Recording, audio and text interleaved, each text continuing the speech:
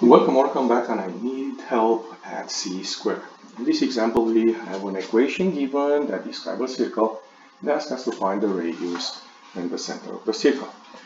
So let me copy this. 2x squared plus 2y squared plus 4x plus 6y minus 10 equal 0. Okay? So that is a form that is not going to help us to find what they ask us. We need to handle that form, and hopefully we're going to get something like this. And in that form, h and k is the center and r is the radius. How are we going to handle that? If we notice here we have 2, 2, 4, 6, negative 10. We're kind of lucky here.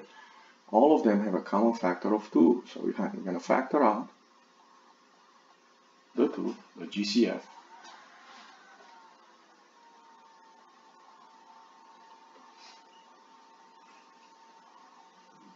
Okay, and in this example is very nice because everything is an even number, and so the part we factor out is nice.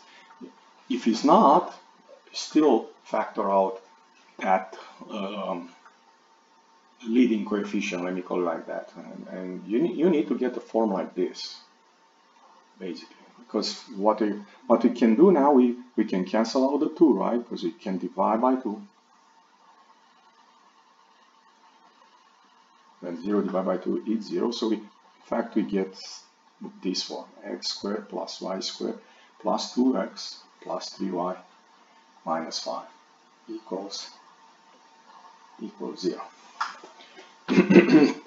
So now we're going to arrange the things based on their variable. What do I mean by that? X squared plus 2x plus y squared plus 3y minus 5 equals 0.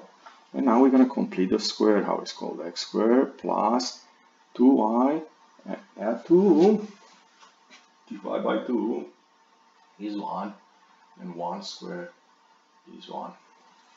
So that's the reason here I'm going to put a plus 1, because that will help me to complete the square here. And let's go to the next part: y squared plus 3y. And I'm going to do the same process. 3 divided by 2, that will be 1.5 or 3 halves. It's up to you. 3 over 2 squared, that will be 1.5 squared, which is 2.25. You can use a calculator, or if you like the fraction, that's fine. It's 9 over 4. You can handle that, right? Plus 2.25. And this is the second square. Well, we add a 1 and we a 2 and a 2.5, so probably we need to subtract them, right? Because they were not there. Okay, don't forget to do this. Okay, and let me erase here.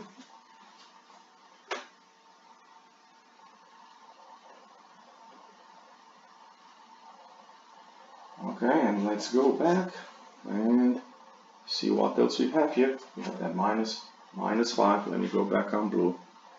Minus 5 equals 0. Okay, so now what do we have here? This guy here, we complete the square, is going to be x plus 1 square.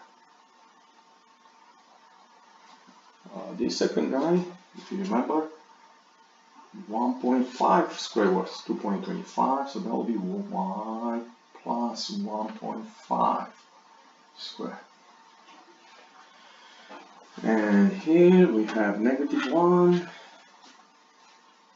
minus 2.25, that is negative 3.25, minus 5, minus 8.25 equals 0. So we have to do one more thing to look like this one, like the form you see down here, which is adding 8.25, so we end up with x plus 1 squared plus y plus 1.5 squared equals 8.25. So now we look in here and we see h should be, right, is a plus 1, we have a minus 1 here, right? So because it's x minus h. K needs to be the same way, negative 1.5. So the center, we call C, is negative 1 and negative 1.5. And we have one more thing to find the radius. Radius squared is 8.25. The radius will be square root of that gentleman.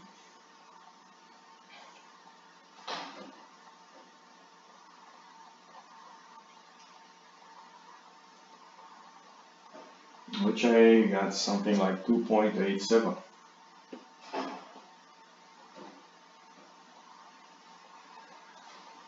And that's it. If you enjoyed this video, don't forget to click the like button and come back on C-Square for more help. Thank you.